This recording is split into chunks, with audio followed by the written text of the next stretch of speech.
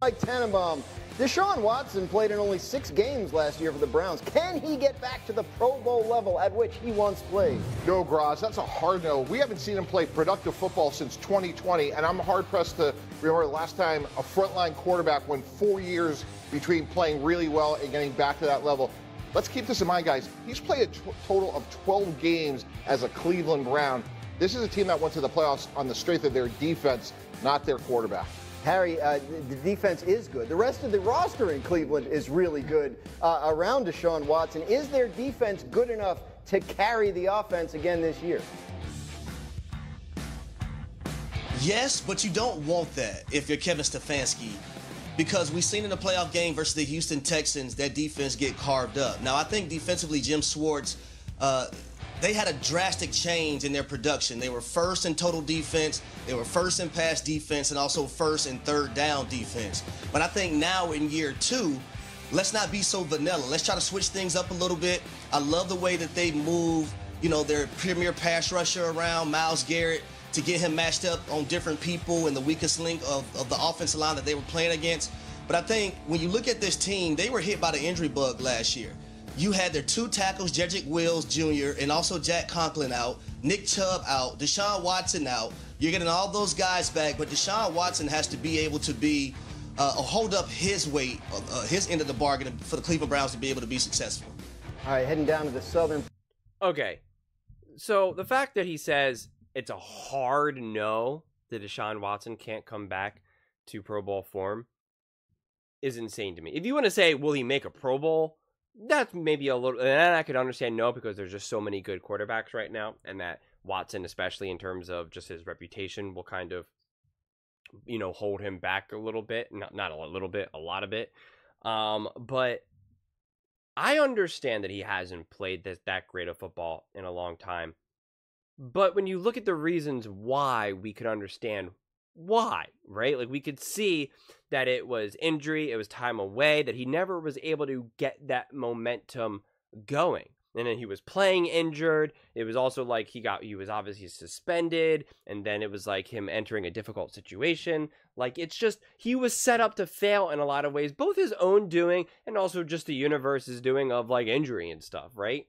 But this idea that he's just like can't do it, it's like bizarre to me, because they'll say Russell Wilson can return to form playing with the Pittsburgh Steelers, who's a lot older, and now Deshaun Watson can't. Like, it doesn't really make sense to me, unless Watson really is injured in a way that he just can't do what he's been able to do.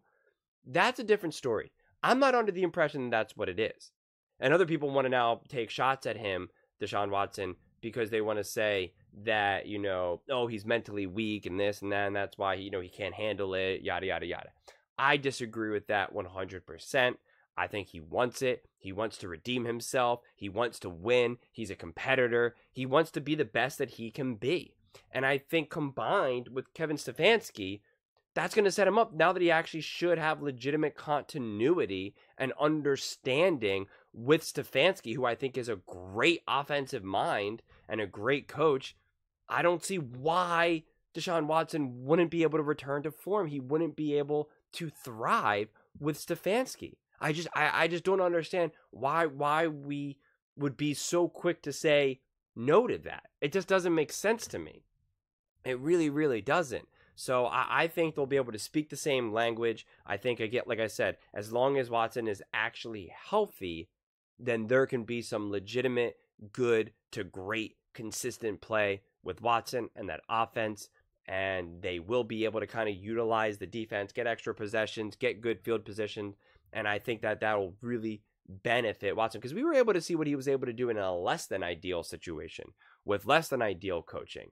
And he was able to thrive, and he was able to ball out and have a lot of success. I get it. He was younger, technically healthier, and all of that. But it's not like the NFL has passed him by. I know it's been a handful of years, but it's not like the NFL has passed him by. It's one thing if the NFL went through this like whole revolution of a change, and it's just like he was away and you know, in I don't even know, in China for years, and was like his eyes were closed and his you know, his ears were covered, and he just had no idea. He had to like relearn how to play in the NFL. Then I could be like, yeah, okay, you know, the NFL has changed. Back when he played, there was a different sport. They ran the ball more. But that's not the case. Obviously, that's a silly, dumb example because that's what they're acting like. They're acting like that this young, on the younger side quarterback suddenly just lost the ability to play football.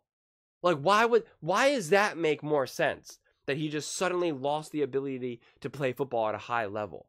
It's not like he was on a stacked team, and the only reason why he was playing good was because he was on a stacked team, or he had a GOAT coach like an Andy Reid who was able to just like get the maximum out of him. And so now that he's on a different spot, like they're acting almost like it's kind of like a Jimmy Garoppolo situation. That's not the situation here. So again, I get you don't like him as a person. I get it. But to just say that it's a hard no, that there's zero chance that he can return to form, I'm just not seeing the evidence for that. And then they want to say, well, we've never seen blah, blah, blah, blah, blah. It's because everyone is in a situation for different reasons. Some of those players have not been able to return to form because of injury, because of age, because they then go to a different team with a different coach, with a bad roster, whatever it may be. That's not the situation with Watson and the Cleveland Browns. So I just take issue more than anything with this hard no. That is what I'm just like, that doesn't make any sense, and you didn't even give actual reasons. I hate when people just say, when they say no, yes or no to something, and then they just use historical evidence.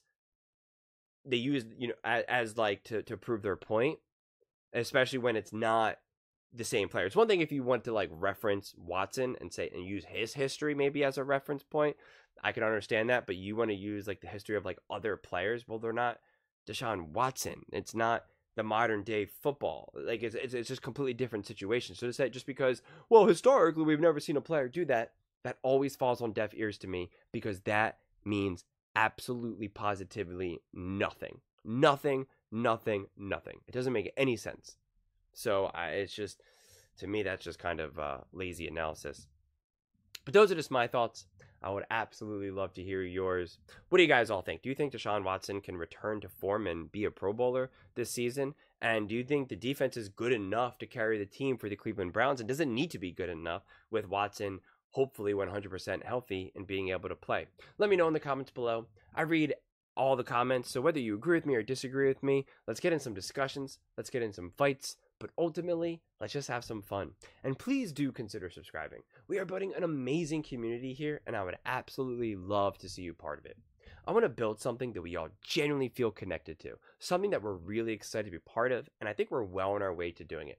And please don't forget to give this video a thumbs up. It really, really does help with the visibility in the algorithm, and it definitely helps fight trolls, because a lot of people just want to give a thumbs down because they just want to hate. So every thumbs up really does help. Thank you so much, and see you next time.